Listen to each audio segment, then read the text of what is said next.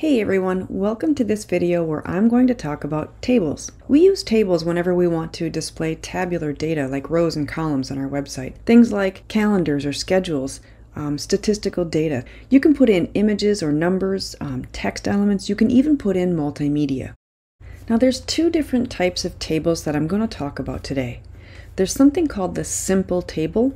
In this case, we're referring to tables where all of our rows and our columns are set where each row and each column has the same number of cells. Whereas a complex table is going to have a different number of cells for each row and each column. We'll get into examples of doing this in just a little bit, but we're going to start off by talking about a simple table. Now inside of Blackboard, you can download the Week 9 demo file for tables if you'd like to follow along. I'm going to open up my HTML file and I'll start my preview right away.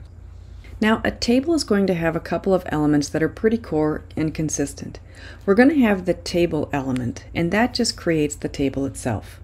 And inside of our table, we'll have a TR or a table row element, and each row will have TD or table data cells. And frequently you might find a TH, which is a table header. Now there's a lot more elements that we're going to cover that are available for tables, and some are specifically designed just for tables, and we'll get to those as we go through. But to get us started, I'm just going to put in a table element. I'll also add 4 table rows inside of my table. If you're looking on the preview, you'll notice nothing's appearing in the browser just yet.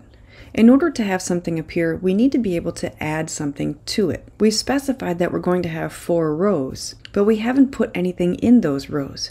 Well, we're going to add 3 table data elements inside of each row. I'll start with the first one, and I'm going to write in item. Notice that something's finally appearing now on our screen. The other 2 table data items will be price and quantity. So looking at our structure, a table contains table rows, and each row contains table data cells. In this particular case, we have 3 cells in one row. Let's go to the second row. And to make this easier to read, I'm going to put a comment just above row 1 so you can see our individual rows. So moving into row 2, with a simple table structure, each row and each column needs to contain the same amount of cells. So for row 2, we have to have 3 cells inside of it. I'm going to have a total of 4 rows. So I'll add in the cells for each row, and then I'll backfill what's going to go inside of those cells. I'll scroll this up so we can work with it just a little bit better. Alright, for row 2, we're going to enter in an item, a price, and a quantity. We'll say milk. We'll put in $2.69. And for our quantity, we're going to use 1. Now for row 3, we'll use apples for $2.89 a pound, and we just need 1 pound. Our last one will be bread for $2.79, and let's get 2 of those. So looking at our output, it might be a little bit hard to tell right now, but each one of these is lining up very specifically. All of our items, all of our prices, and all of our quantities start at the exact same space. That's because we've identified each one of our table cells as TD or table data elements. Let's take the first row and change those table datas though to table headers. We're going to swap out the TD with a TH, and notice what it does to the words item, price, and quantity at the top of our table. That changes our style to automatically be in a bold text. It also moved the location of the actual item. And it's hard to see why it moved because we don't actually see the edges of our table. Let's add a style into our CSS so that we can actually see what's happening to our table. I'm going to surround the whole table with 1 border. Let's put a 2-pixel solid blue border in. Then I'll surround the individual table data elements in a different color. So there's that blue box. Now there's our red boxes around the individual table data elements. So notice we didn't get that red border around the first cell. That's because we need to refer to the table header and not the table data. So for just a moment, let's add in that we want to see the table header also. So now that we have that border around the table header, now you can visually see that the reason why our table header was bold and it changed location is because it actually centered itself inside of that table cell. That's a default behavior of our table headers. Notice also that the borders are producing this sort of detached and separated look. It's not very appealing. So for us to create a single border, we want to collapse the borders together. And we do that using the border collapse property. We'll add that to our table. So the border collapse property actually collapses all of the borders on the table data elements into a single border. And when it does that, the blue border on the table element overshadows the red border that's displayed. They're both still there, it's just that the blue is covering the red for right now. Let's add some padding to create some space around our content for our table data and for our table headers. That's better. Okay, here's a good one. Let's center our table onto the web page. Now to center a block level element, we need to know what the center of the page is.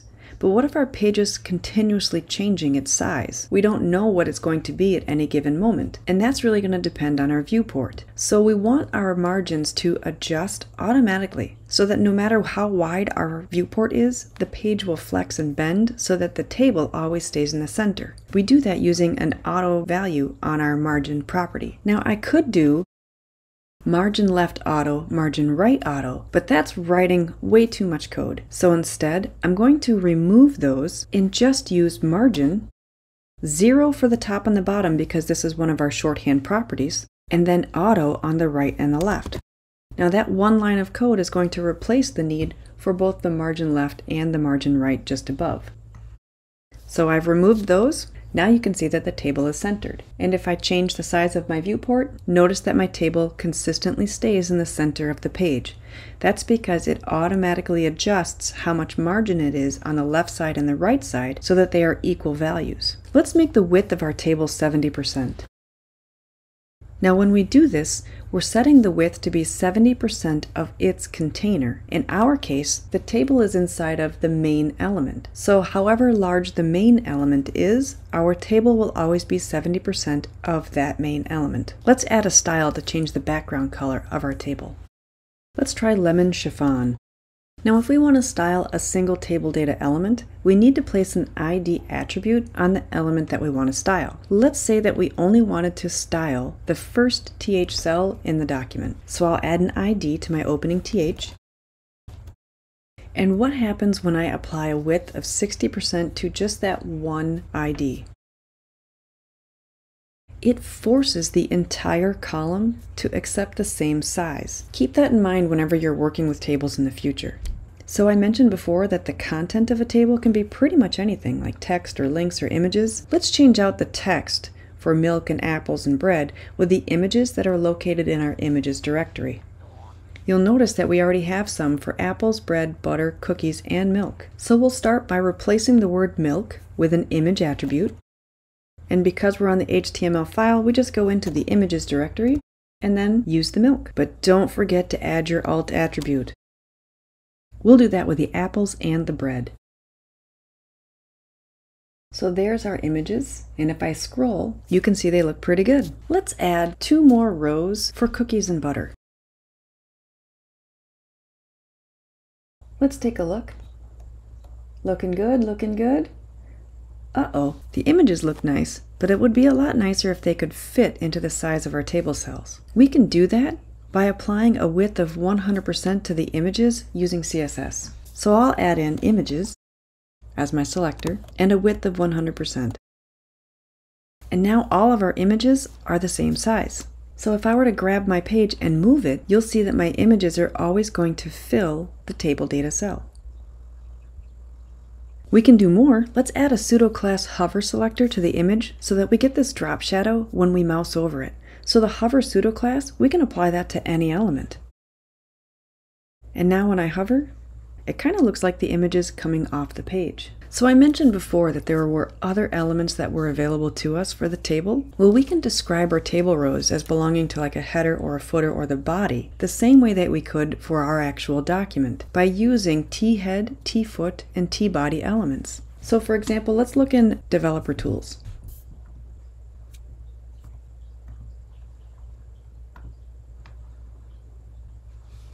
And let's inspect our table. Look how Chrome automatically added a T-body element to our table. Since a table should have the T-body element, and if we don't add one, the browser does it for us. Let's go back and examine the table head. I'm going to scroll up to the top of our table, and I'm going to add row 1 into a T-head element. And just to make it look different, I'll style that element with a different background color. And I'll increase the size of my table header elements that are inside of my table head element. And for just a little more room, I'm going to close my Explorer for a few moments. Let me scroll into my HTML to show you more of my rows, because I want to talk about how to alternate the background color of our rows so that we can sort of increase that legibility of the table. Now we could go into the HTML and add a class attribute to every other row and then give that class a different background color, but there's a better way to do that because we have a pseudo class selector that's designed to make that a lot easier for us. We call it the nth-child selector, and this matches children of a certain element. We use a number inside of our parentheses on the nth child to determine which descendants we want to target. Let's say, for example, we had a paragraph and we were targeting the nth child, and we had the number 2. This is matching every paragraph element that is the second child of its parent. I'm going to remove the comments from the table to help us to see what our rows are. Let's give our HTML just a little more room. Let's write another example. We're going to say table row, nth child, and we'll put in the word even.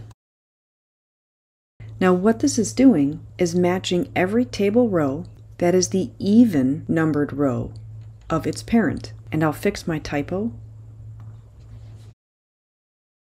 because clarity is nice. Alright, so we're targeting every table row that is the even row of its parent. So I'll outline my table rows. Now it has to be the even row. So in this first one, the table row, there's only one inside of the table head. So because that's an odd number, we can't count that one. So that one's out of here. Let's go down to the next one. This milk table row is the first table row inside of the table element. So that's an odd number. So we can't count that one. Let's get rid of that one.